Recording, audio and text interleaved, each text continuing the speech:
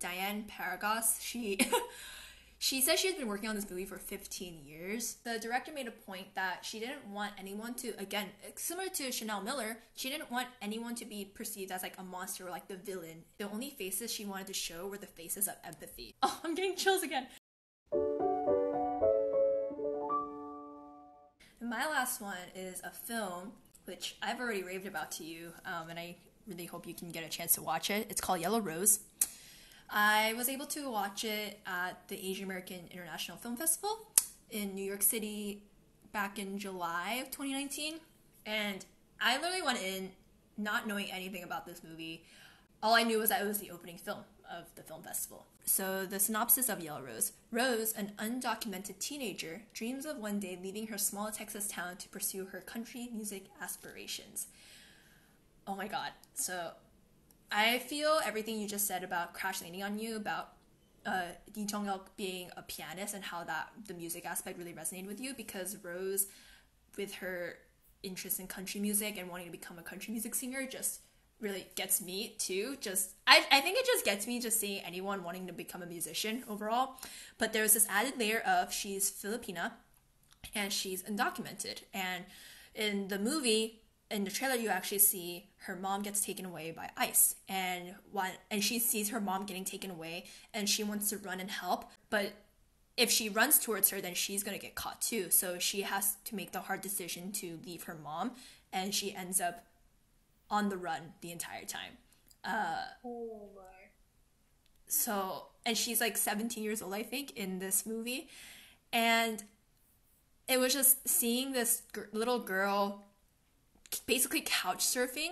Like, I know I feel like I have a lot of friends who couch surf now with friends, like when they're traveling and stuff, or when they're in a new city for the first time. And it's safe and fun. Yeah, Saves it's money. just a completely different experience from literally not being able to go home and you have to find a place that will keep you safe. And Rose, she just had so much resilience in this movie. Also along the way, which found her escape by playing her guitar and singing music. She ended up befriending a country music singer, and they end up working together to make songs.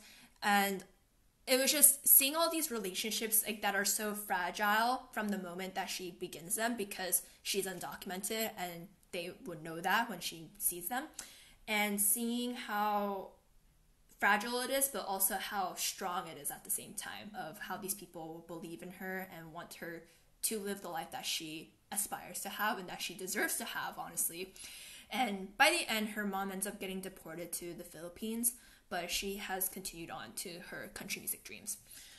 After this movie premiered, there was a Q&A with the cast and crew of Yellow Rose, and the director was just incredible. Diane Paragas, she says she's been working on this movie for 15 years. If I've been working on something for 15 years, I would have started when I was 10. You know, that's so crazy. And she had been thinking about, like, I want to talk about this delicate subject of undocumented immigrants, because that is such a contentious conversation in America, especially given our current government who wants to build a wall. It was just interesting to see about like the creative decisions that they chose to make. Like, for example, they chose country music because country music is, what area of the world do you think of when you think of country music? You Midwest. think of this, you think of the Midwest, you think of the South. Mm-hmm. And the South tends to be the red states, the conservative folks who are in favor of like building a wall, turning away undocumented immigrants. So I loved how she took this one common interest of country music and tried to tie that in to bring more a spotlight on this little girl who is just trying to become a country music singer. The only thing that makes her different is that she's undocumented. So it really makes this story very, not just realistic in the sense of it's showing the life of an undocumented teenager, but also realistic in that, hey, this is just another little girl who just has big dreams in her life. It's like she could be integrated in your life. She could be your next door neighbor. Yeah. And I loved how the director made a point that she didn't want anyone to, again, similar to Chanel Miller, she didn't want anyone to be perceived as like a monster or like the villain that you usually see in a movie. And so what she ended up doing was that whenever there were the ICE agents or people who were after her or trying to catch her, she never showed their faces. because the only faces she wanted to show were the faces of empathy.